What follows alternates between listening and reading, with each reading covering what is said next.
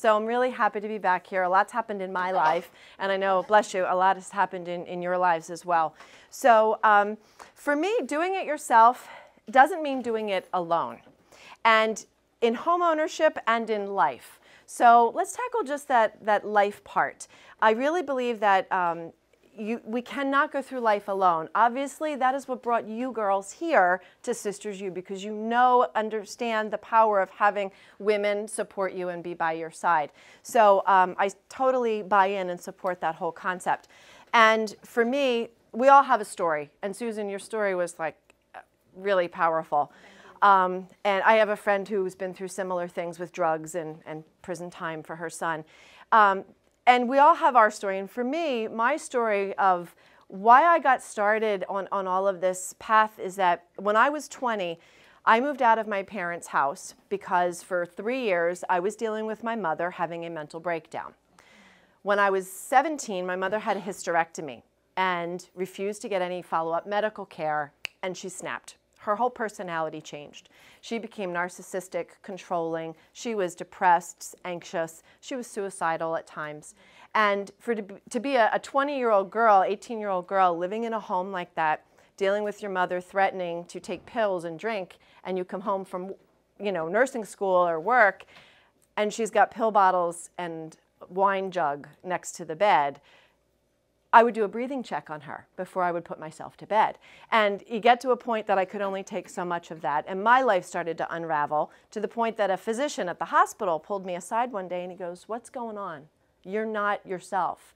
And he said to me in that moment, he's like, "You need to get yourself together. You need to jump the ship. If your mother won't seek help, if your parents won't work together and support health as a family, you need to take care of you because nobody else will." Well, I moved out 6 weeks later. And I went into therapy and I took care of myself. But that was a really horrifying year. It was between my junior and senior year of nursing school. And I left home knowing I was not welcome back. So I lived paycheck to paycheck, $50 a week, paying my own tuition, working part-time as a nurse and going to school full-time. So it was a really difficult year, emotionally, financially, a lot of stress, but I got through it. And fortunately, my boyfriend at the time is now my husband of 23 years, and he stood by me. But you learn to be self-reliant very quickly when you're on your own at 21 years old. And I realize now, as I've been in this entrepreneurial journey for the last 5 years, that I had this toolbox with me at a young age of things that got me through. And for me, the toolbox was, perseverance. It was humor that I had learned from my father. It was the ability to reach out to people and say, "I need help." And not be afraid to share the story. Like you said, you can't walk up to people and say, "Yeah, my mom is a narcissistic, crazy woman, and I don't talk to her for 20 years. You don't just tell people that. Yeah. I'm the only sane one out of the family. But it's funny, though, because when that opportunity has opened up in conversations with other women, they're like, "Oh, my God, my mom is crazy, too." And you open up, but you share and you connect. And all of a sudden, you don't feel so alone. So that's what I mean. Doing it yourself, whether it's your self-improvement or your home improvement, you can't do it by yourself. So we have to open ourselves up. So let me open my toolbox for the home improvement side. What brought me to be a designer and a contractor was I was at home with 3 kids. I had time on my hands, believe it or not, because you can get stuff done with your kids around. We didn't have a lot of money because I'd given up my nursing job. So I taught myself electric, plumbing, drywall, carpentry, because I wanted my house to look a certain way, and I didn't have the financial resources to pay someone to do it. Nor was I really wanting to. I wanted that empowerment. I wanted to feel the connection to my home because I expected to be in it a long time, and I am. My husband jokes. I'm like, till that pine box comes, this is it. This is my house. So I went to Temple for interior design and then became a licensed contractor and started teaching classes because too many women were asking me, "How do you know how to do all this stuff?" So that's when HIP Chicks rolled out, and it stands for Home Improvement Project Chicks. And it's all about teaching you guys how to be smart homeowners, how to be smart, capable, and confident, to be fearless, so that when something breaks, you're not panicked. You can kind of step back and go, "Oh, this is what I know. This is how I can solve it." And you know when you can handle it and when you can't. So I brought with me a bunch of goodies, some of my favorite tricks that will save you time, money, and stress. because for me, that is the focus of what I'm doing. And I was told I have to look at her and smile occasionally. So I'm doing what I'm told. So I'm going to start with a couple of my favorites. And let me just move on here. I don't know if you guys can even see what is going on in there, but here's my toolbox. This is a photo of a toolbox that my uncle had given to my aunt, his sister, who was single when she got her first apartment. My uncle has since passed. He died at 44, very young, of lupus. And that toolbox has been given back to me, and it's like it's an important treasure because my uncle believed in empowering his sister. And I think that's pretty cool that he did that for her. So you need to have a toolbox. And the toolbox that you need to have, it's got to have some basics. You know, obviously you need a hammer, you need pliers, you need duct tape. Yes, duct tape. You got it. Oh, all sorts of purposes for that. But my favorite tool in the toolbox has to be the drill. How many of you own a cordless drill? All right, that's a great number. Awesome. How many of you know how to use the drill? All right, that's pretty good. I get a lot of people go, it's still in the box, but it's in the garage. This is my absolute favorite tool. And the reason is one, it saves your hand a lot of stress. Okay, it works quickly. I was just diagnosed with fibromyalgia, which is a whole nother thing. So I've had a lot of joint pain for the last year. So this is a godsend for me because I can get a lot done and not have pain. But it's important that you own one. So make sure you treat yourselves to a good drill. 18 volts. It can be a little on the heavy side, but 12 volts doesn't do anything. Doesn't have enough power. So go for 18 volts. Get yourself one that's got the removable battery. Make sure you have 2 batteries, because if you're like me, you forget to charge the one. And then you go to use the drill and it's dead. So I always have 2 batteries, so one is always powered up. The other thing that I love about it is that it is a versatile tool. I add this little gadget on the front. This gadget right here is called a magnetic drive shaft. It turns your drill into a screwdriver. So you pop this into the mouth of your drill and you tighten it up, and then you go and you buy a little set of bits. And you will have 30 different bits. You've got Phillips heads, you've got flat heads, that's the line. You've got star bits, you have squares, you've got all different shapes, because when you have projects going on in your home, you have things that break. There's so many different screws and fasteners, and you need to have a variety of tools. You cannot have screwdrivers for every one of these, but you can have a little tiny kit that's got 30 different tips, and you pop it into here, and you can fix almost anything, okay? So this is a really versatile tool. I love this. Really think everybody needs to own one.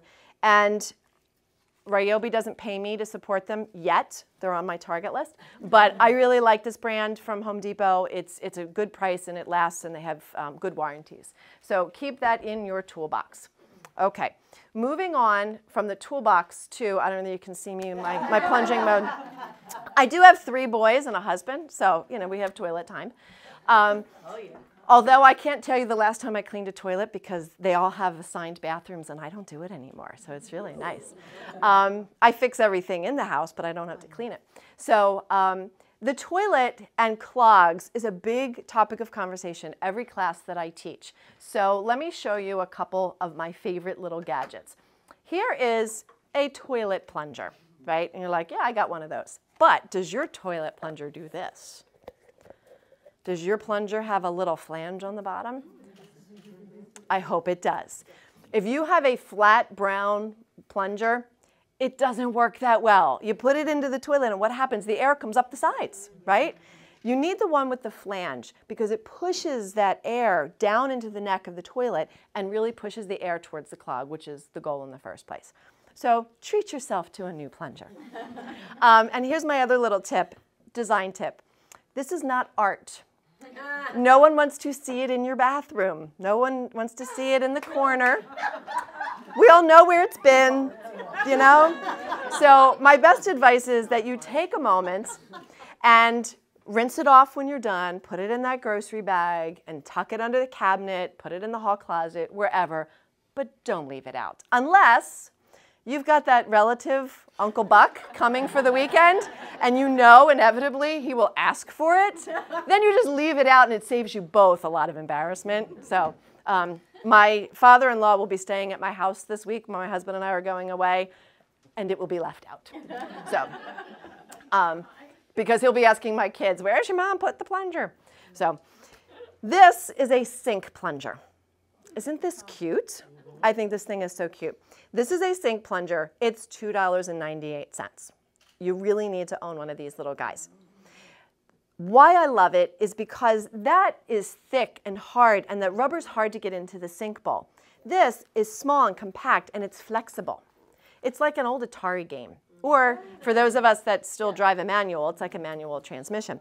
So it's so versatile because you can use it on your sinks, you can use it on tubs, showers, and garbage disposers, okay? Honestly, you don't want to take that plunger and put it in those other locations, okay?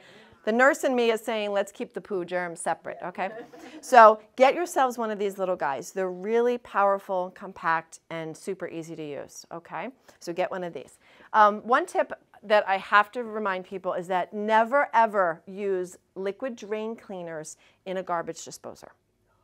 I know people who have tried to do that, and two reasons. One, the chemicals can break down the components in the disposer, and secondly, the splashback. Okay, there's a lot of toxic lye in those chemicals, so you really want to make sure that you're careful, all right? Not a big fan of drain cleaners, but.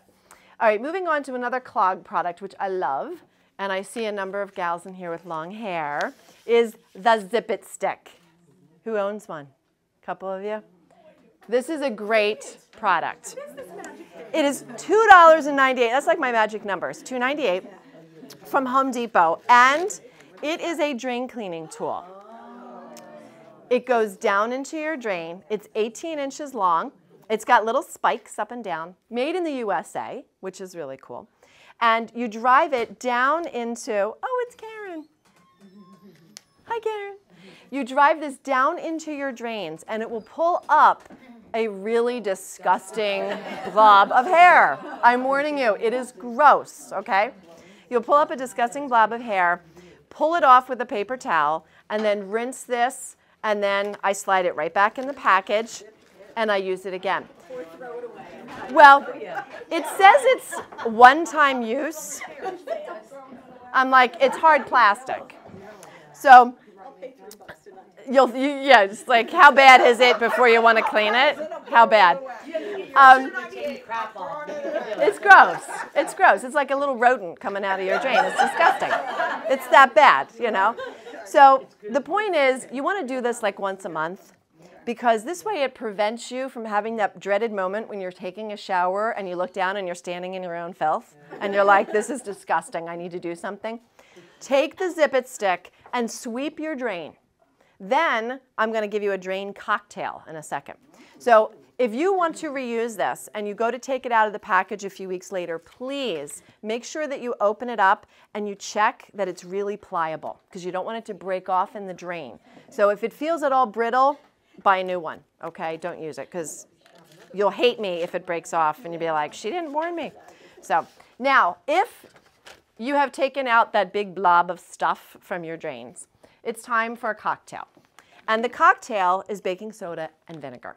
So what I want you to do is pour, for those of you that are, you know, OCD, 1 cup of baking soda. I don't measure anything. I'm really bad. So pour some baking soda down into the drain. I often take a piece of paper, make like a little funnel so I can kind of get it right down in there, because you don't want it just sitting in the bowl. You want it down into the drain. So pour some baking soda in. You're going to follow it up with equal parts of vinegar. It is instantly going to start fizzing up, okay? Then you want to close the drain, because you want to contain that little science experiment so that all of that energy will work on the clog, okay? So let it sit about 10 minutes. Come back with a kettle full of hot water, boiling water. Pour that down. It disinfects, it deodorizes, and it gets rid of all that other scum that's left inside the drain. It's non-toxic. It costs you pennies. It's super easy to do. So what I'll do is I'll go around and I'll sweep the few drains. I'll do my shower, the boys' bathroom, and the 3 upstairs sinks. And then get the kettle going, and I just do baking soda, and I kind of just go around and then come back in 10 minutes and just hit everybody with some boiling water, and the drains are clean. And it prevents problems. So it's something you could do 3-4 times a year and keep yourself from calling a plumber. Do you know the average plumber call in the state of Pennsylvania? $1.25. I was going to say ours. Is that about where you were going to say? Yeah. $125 for an average plumber call. It's a lot of money. That's just to show up. Just to show up and say, hey, by the way, it's going to be $500. Yes, you know, and you know, we're not picking on Shauna's family that are plumbers, but we got to put food on her table. But the point is, though, that there are so many things that we can do that are simple and quick that we can rectify on our own, because plumbers don't want to come out for this piddly stuff. They want big jobs where they're going to spend 3 or 4 days, you know, replumbing a master bath. They don't want to come out and deal with, little Susie's clog. So keep that in mind. You really want to empower yourself to take care of the little stuff. Okay. So moving on from the potty, I want to talk to you about hammering. I want to talk to you about hanging things, because a lot of women get hung up on hanging things on walls. I don't know how many homes I've been to where I go in and somebody has a piece of art sitting on the floor, leaning there. Oh yeah, I'm waiting for my husband to hang that. What are you waiting for a man to do that for? It's a hammer, it's a nail, maybe it's a screw-in anchor. We can do this. And I say this with all sincerity and humor. If we can give birth to a human, we can fix a toilet, we can hang art, we can do these other things. And I think we have to step back sometimes when we get a little anxious because there's something new that we haven't done before, and we're like, oh, I can't. Why the hell can't you? That's my attitude. Like, don't tell me I can't. I'll figure it out. So I want you to just get into that mindset, okay? I had no idea how to produce YouTube videos, no idea how to produce a TV pilot, no idea how to edit. I do all of this stuff now. 5 years ago, I was stay-at-home mom. That was it. And now I've accomplished these other things. You figure it out. You ask questions. So I want you to do the same. So I brought a little wall with me. I teach at Bucks. I teach a 5-week home repair class at Bucks. It starts, I think, in a week and a half. It's often sold out, so I don't even know if there's any seats left. But I bring a big wall with me, and I have all of the girls practice putting in wall anchors, because wall anchors seem to be a big concern. So let's talk studs for a minute. And whenever I mention that at home, my husband's like, I'm right here. And I'm like, yeah. Yeah, we talk about studs. So our only stud tonight is Joe. So hats off to Joe.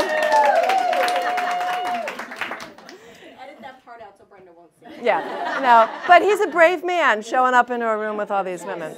At the class I taught at Bucks, I think 2 semesters ago, I had 19 ladies and 1 man. And Bob was a sweetheart. I said to Bob, I'm like, are you like trying to look for a date? He's like, hey, if it happens. You know, he was really cute. He was about like mid-60s. He was funny.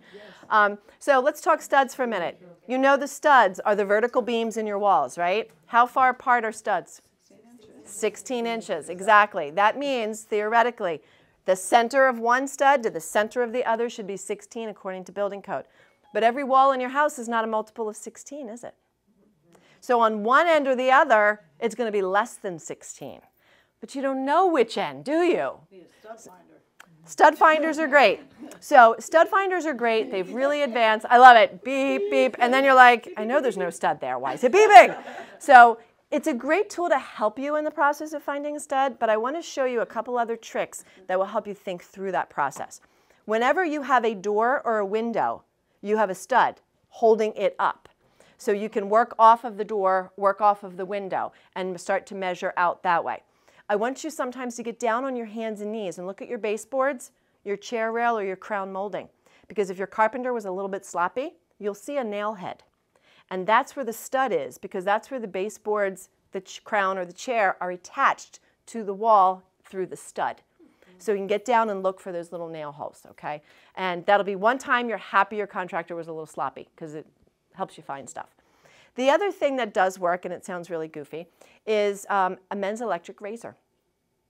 If you take a men's electric razor and you hold it against the wall, like, you know, bristle right to the wall, the sound changes over the studs versus over the dead space. So it's another clue to help you find the stud. And then the last thing is that your electrical outlets and switches, the boxes are attached to studs. So you can often take the cover off. Don't go sticking screwdrivers in. But you can peek sometimes off to the side and you'll see the stud where the box is attached to the wall. So then again, you can then count 16 off of that. So these are just little clues to kind of help you figure out where these things are hiding in the wall. So the first class I taught that I had a gentleman in, he must have been about 55 and I was talking about studs. And he stopped and he said, Beth, is the stud something in the wall? And I thought, you know what? I have to remind myself of my nursing training. You have to assume that that patient or that homeowner knows nothing. You got to figure out what do they know before you can go on to teach them what they should know. So I had to step back. That's when I built my little portable wall that I take to the classes so we can talk headers, footers, studs, joists, and all that stuff.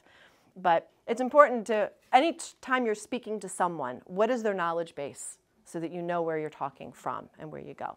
So next thing I have to show you is this little gadget. I'm sure some of you have used the wall anchors that have like the little butterfly thing that expands inside the wall. They're such a pain. Those molly bolts or toggle bolts. Hate those things. So I love these. These little gadgets are called Easy Anchors. Twist and Lock is the brand. They're fantastic. These little gadgets are plastic. They have a Phillips head tip and they screw right into your drywall. And I would do this with the drill on a real wall. I'm just using the old hole for speed. And then after you have that anchor screwed into the drywall, you take the screw, which is going to be used to go right in if you want to hang maybe a piece of art with a wire on the back. Or maybe if you want to hang like a toilet paper holder, you'd have like a bracket that would go on the wall here, and you would drive the screw through the bracket into the anchor, okay? This is awesome because once this goes through on the back side, it cracks the plastic open. So it's twisting into the drywall for one grab, and then it cracks open on the back side. So you've got 2 points of grab, so it's much more secure. You know, have you ever bought something from Bed Bath & Beyond or Target, and they come with the little torpedo wall anchors? They're gray, white, red, you've seen them. Throw them out. They're useless because after a while, those things just come right back out of the wall. So save yourself time, buy yourself a little bucket of Twist and Lock Easy Anchors and replace all of those other ones that come with your product with those, and it'll be on the wall, it'll stay, and you won't have big holes in the wall a year from now, okay? The garbage disposer is a big ticket repair item, and you know, Shauna, it's, again, do you want to spend $125 for the guy to come in and fix this if you can try it on your own? So here's a few things I want you to do. When you flip the wall switch and you hear the grind, but nothing's chopping, that means you have power, right? You have an obstruction. So do not go like this, okay? Do I do it? Yeah, I'm guilty sometimes. But I always tell people, use your non-dominant hand if you're going to be stubborn, just so you don't cut the wrong fingers, you know? But seriously, there's blades in there. They're like the tilt-a-whirl ride, okay? They're like on a pivot. So if something is stuck inside of there and you put your fingers in and you pull it out, there's still stored energy. When the thing is released, the blades could spin. Just be smart, okay? Use tongs. I've seen people use a broom handle, which I don't quite get. It's kind of big. But tongs are great. Just go in there and try to retract whatever's stuck. But every one of you needs to own this. Have you seen this before? The disposer wrench. $2.98, magic number. This is a little wrench. It's basically an Allen wrench, and it fits into the underside of your disposer. And you can move the blades forwards and backwards to dislodge what is stuck in between the blades. So for $3, you get under there, you kind of loosen things, and you can free up what's stuck oftentimes. So now you would come back up, you turn on the water, you flip the switch, you try to see if you can get whatever was stuck to move. If you know it's an object, retrieve it before you try to just turn it on, okay? So if you have determined that you have no power, you flip the wall switch and nothing happens. We all flip it 6 more times because it's miraculously going to happen, right? So The next thing I want you to do is I want you to reach to the underside of the disposer again. Off from center is a red button. This is a reset button. Your disposer has a built-in circuit breaker. So you can reset this button. Hold it for, 7 or 8 seconds. It's often enough to reset the motor. Now come back up, turn on the water, flip the switch, and see if it's powered up. Is that easy? Yeah. Do you really want to pay $125 to a man to push your buttons? No, you don't. You know? Only your dad? Is that what you said? You can pay her father. But seriously, this is a simple thing that you can rectify in minutes. Imagine you're going to call your girlfriend and say, hey, I need a good plumber, if you don't already know Shauna, who is a family of plumbers. But you're going to call your girlfriends, you're going to Facebook it, right? And then you wait 2 days. And then he's going to call or he's going to come out. And in the meantime, you're going without your disposer. You've got dishes backing up because you're afraid to wash stuff and get things clogged. I want you to try these simple little things. Now, if you have tried the reset button and you still don't have success, the next thing for you to do is to go to the circuit breaker box in the basement, garage. Everybody know where the breaker box is? Yes. Okay. So I want you to go to your breaker box and I want you to see if the breaker has tripped. But just because a breaker trips, sometimes they pop back that on a visual inspection, it looks like it's on. It looks like they all line up. So I want you to take your hands and just push so that you feel that they're all in a locked position. Bless you. It doesn't mean you turn them all off on, because then you're going to reset every clock and you'll be miserable. But just push against them to make sure that they feel snug. You'll feel a wiggly breaker if one has tripped and has not fully reset. Now again, you can do this. If this has not turned it back on, then you call the plumber. And you say to him, I have checked the breaker. I have checked the circuit breaker. I reset it underneath. I still have nothing. Then he can say to you, great, what size disposer do you want? He's not going to have to come out, troubleshoot, and then leave, and then go and have that conversation. So he knows walking in, you can ask right up front, what will the price be to replace my disposer? Exactly, it could be $238. I call them my chicks. One of my chicks was telling me in a class that she had a garbage disposer that was loose underneath, like between the sink and the disposer, the gasket was loose and she had a leak. So she called the plumber in. He was in her house for 12 minutes. He brought in a big wrench. He tightened the gasket on the underside. He charged her $300. She was insecure. She's very timid. She didn't know any different. And she wrote a check. That's why she took the class at Bucks. And now she just bought a house and she's asking everybody, so how much is that going to cost? And how long is that going to take? But she's asking the questions. So I want you to think that way too and ask the questions, all right? Again, don't pay people to push your buttons. Okay, this is easy. This is simple. This is a way for you to troubleshoot and have a good conversation with the pro before he shows up at your house. Moving on to another electrical item, and that is the GFI, or as I call them, the funky little outlets with the reset buttons. Do you all know where these are in your home? Does everyone have them? Some older homes don't. Okay. The GFI or GFCI is a ground fault interrupter outlet. It's designed to help prevent shocks where there is water. So bathrooms, laundry rooms, kitchen. It could be a garage if you have a hose bib in your garage. It could be any number of spaces that have potentially water on the floor. So the trick is understanding that just because you have one of these in your, all right, so you've got one in your kitchen, but you don't have one in your bathroom. Your bathroom wiring could be wired to the one in the kitchen. Keep in mind that one circuit breaker could have 7, 8, even 9 switches and outlets on the same current, so that when one trips, multiple things trip. So I was on the phone with a girl. we were talking one day, and she said to me, I have this outlet in my bedroom that has not worked in about 2 years. You have one too?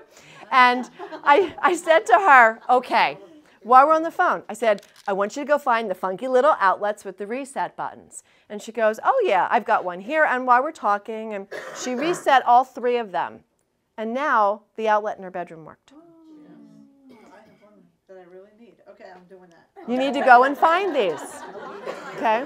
I'll be right Some of them, like this one lights up. Yeah. Yeah. Some of them, the older ones don't have light indicators, some of the really old ones, but the newer ones all have a light indicator, so it'll turn red when it's tripped. Okay? Sometimes the GFI goes bad, and that everything past the GFI is not working, and you have to replace the GFI. But I want you to investigate. If you could reset this and turn that switch back on, or not, it's not typically not switch, it's other outlets. Wouldn't that be great? And you didn't have to call the plumber or call the electrician for that. All right, because their prices are about $100 per hour just to walk in the door.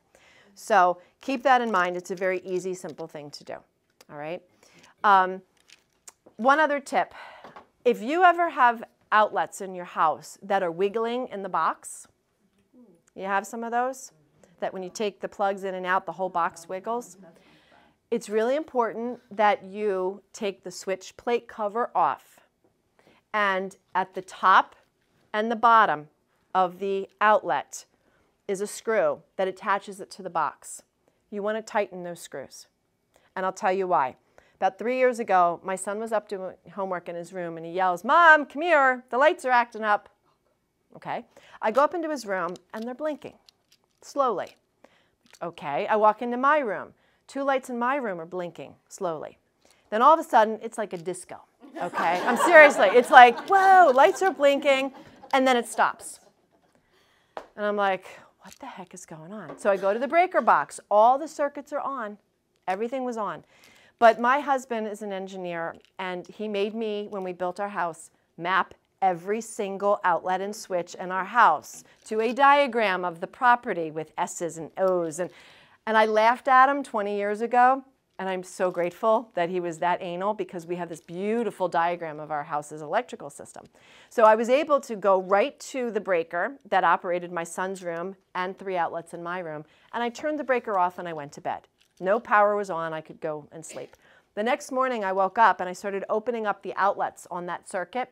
The outlet in the wall behind my son's dresser, I opened up the outlet. The whole side of the outlet was melted. What had happened was the wires that were put into the back of the outlet when the house was constructed, and then the wire on the side, which then piggybacks the energy onto the next outlet, the wires had come loose because the outlet was loose. And the current arced back and forth between the wires, melting the plastic. It shut itself off. It did what it was supposed to do, and it shut itself off. So therefore, I further shut it down by turning off the breaker and going to bed that night. I replaced the outlet. Everything was fine. But if you have those outlets, if you have weird flashing and you can't explain it, I don't mean flashing because somebody turned on the garage door, you know, and the lights dim, or the dishwasher cycles, or the washing machine. That's all normal if you have another thing that has a big power draw. But if you can't explain why you've got weird random flashing on a particular circuit, bring in a pro. You want to investigate that, okay? You want to make sure you don't have a fire hazard sitting in the wall in your kid's room, because that was a little disturbing. So, but fortunately, I was able to go buy a $4 outlet, and 30 minutes later, it was fixed. So, I know all of you aren't that ready to tackle electrical. So, I put in 2 light fixtures today, and I tell you, the hardest part of doing electrical work is attaching the stupid fixtures to the ceiling. Not the wiring. The wiring took me 2 seconds. The hardest part was trying to hold the thing and line up the screws and get it to fit, you know. Right, and then the fiberglass insulation's hanging out, and I'm like trying to stuff it back in. It was total pain. I always like to show this product when I teach because there's a lot of women that take my classes and a lot of women that often live alone. And I think this is a great product for you to have. This is one in a series of products. This is called a motion-activated light control. It's a really cool gadget that allows you to have motion lights at your property without electrical work. It screws into your porch lights, and you put the light bulb into the bottom. So instead of having to bring the guy out, run the lines, and have this big expensive system installed, you literally take the light bulb out of your porch lights, you screw this in, it has a 360-degree range for motion sensing. Put the bulb down in the bottom, and if somebody approaches your door, the lights come on. So it's a way to deter any trouble. It also will chase the deer away if they're eating your evergreens at your door, because I live near woods, and in the middle of the night we'll see the lights on, and we do have floodlights in the back on a motion sensor, and I'll go and they're all eating my greens. I'm banging on the glass to get them to leave. But this is a really great product. It's about $15. And if you could feel more secure, and also think about your senior parents that are living alone in their own home still, this is great to have at entryways because they now can see clearly steps, they can see ice. It's really just a great gadget, and it doesn't require any electrical work. So you can do this very inexpensively and quickly without any stress. There's also one that is from dawn to dusk. So you can put it in your porch lights, and it just turns them on and off, in the evening and off in the morning. And the well-lit home is less interesting to trouble than the dark home. So it's just a matter of keeping yourself safe. So love these little gadgets. Oh, also great for garages and basements. Sometimes you can't get to that switch and you have to tiptoe a couple steps into the dark before you get to it. This is a great solution to keep you safe in there. So I have 3 more tools. You can't buy them at Home Depot. The first one is education. It is imperative that you educate yourself about how to take care of your property. It is the biggest investment of your life. It's the biggest investment of your life. It's your children's inheritance. Think about all that goes into that property. You need to take care of it. So I want you to read. I want you to talk to the guy in the aisle at the home center. I want you to watch my YouTube videos. No, I want you to watch TV, watch videos, and I want you to learn, because once you understand how things work, you're able to handle more yourself and have an intelligent conversation with a pro when he does come to your house, okay? Because I don't want you paying $300 to have the gasket on the disposer tightened. The next tool that you need is skill. And I have a picture of a turkey, because we all understand as women what it's like to have that first turkey dinner. And the skill that went into perfecting it from year 1, where it wasn't so hot, to year 10, where you can put on a mean spread. So my aunt always tells me about the first time she did Thanksgiving, she left the giblets inside the cavity. Turkey didn't turn out so well. Now, 34 years later of being married, my aunt's a fabulous cook. So we all need skill. So I want you to try things. I want you to try them. You're going to screw up a little bit. It's okay. If I screwed up as a nurse, I could have killed somebody. If I screw up on the drywall, you buy spackle. Okay? Like, it's not the end of the world. I can understand electric might scare you a little bit, some plumbing, but start small steps. Take baby steps, but practice. Try things. Okay? You'd be surprised what you can accomplish. And send me pictures of what you do, because it just makes my day. And lastly, you got to have courage. My father and I watched this movie together every year when I was little. Like, this was his guy. We need courage. And we often forget all the stuff that we've been through. Like you said, you thought what you went through before 27 was tough, And then, you hit 60 and you realize all the other things you've dealt with. So these things around our house, the toilet is an inanimate porcelain object bolted to the floor. Hello, can we handle that, okay? So think about it, keep it in perspective, and pat yourself on the back for all the other crap that you've accomplished in life and you've dealt with and you've succeeded, and know, I can do this. This is not so insurmountable that I can't handle this. And lastly, I want you to flush your fear. I want you to flush the fear of the things that come up in life that scare you, whether it's the house, whether it's taking the job, whether it's going on the date, whether it's whatever it is. We need to let go of fear. because there are people waiting to help us. There's people on the other side waiting to scoop us back up and put us back together. And I really think we can accomplish incredible things when we just let go of the fear and we just jump. So I hope that you all do that. And literally, I've done this exercise, and I have asked people to take a square of toilet paper and write down on a square, what is the one thing in life that is holding them back right now? And then I want you to ceremoniously stand before the toilet. I'm serious. Stand before the toilet, look at it, and flush it. And it's really very cathartic. So I'll end on that. So thank you all very much.